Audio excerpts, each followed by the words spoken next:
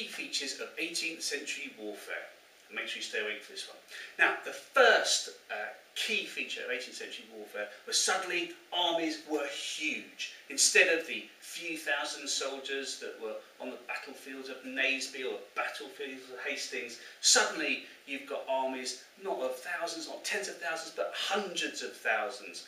In the Spanish War of Succession, the British field an army of 150,000, and the British army was usually 50, 60,000 even during peacetime. This was because governments were becoming slightly more powerful and had better bureaucratic systems in order to manage armies of this size. The second key feature of warfare in the 18th century was the introduction of light artillery. New techniques in casting brass had meant that cannons had become lighter and the gun carriages had become lighter too.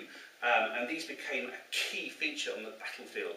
In 1709, at the Battle of Malplaquet, the British had decimated the French army using many of these light cannons. Because of this new weaponry they needed and the size of the army, the British government set up the War Office, based in Horse Guards parades. If you want the date of that, 1722, just checking.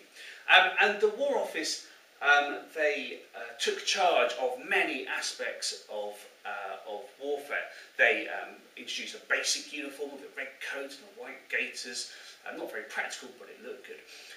They introduced training for soldiers. Basic training, usually drill, but they did practice the volley of fire, where one would fire a musket and then duck whilst he reloaded, go to the back, and the next person would fire. So there's constant firing at the enemy. They introduced regular equipment. So, for example, they had all soldiers were issued with the brown bess, flintlock musket. There was some training for officers too, although most officers avoided doing it and went straight onto the battlefield, so that had limited impact. But the War Office was this great administrative machine to organise the soldiers. They also had a hand in recruitment as well. Lots of soldiers did volunteer for patriotic reasons, but they also had to rely on the militia, who were forced to sign up, conscripted. And they also used press gangs. Soldiers would go around pubs, get people drunk, and then knock them over the back of the head, and they'd wake up the next morning back in the barracks.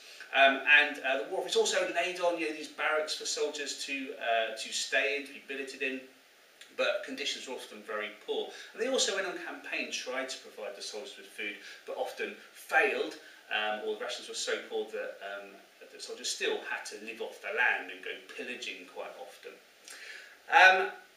So the War Office was created. Now, at the same time, in the 18th century, there's a great, a huge event in France in 1789, the French Revolution.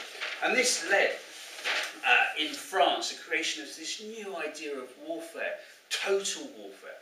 In Britain before this, the government had still avoided war if it could, because it was too costly. Wars were fought with limited gains. But when the French Revolution happened in 1789, because all the monarchies of Europe wanted to destroy the French Revolution, the revolutionary government introduced this idea of total war. There's the levée en masse.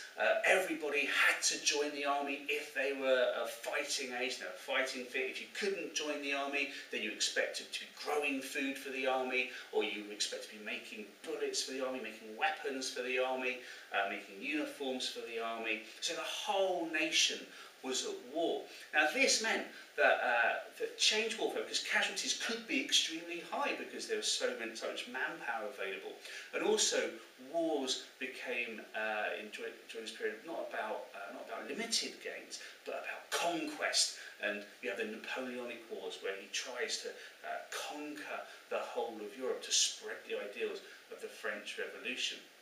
Now this dies out with the French Revolution, but it was an idea that governments were to take forward later, especially in the earlier parts of the 20th century.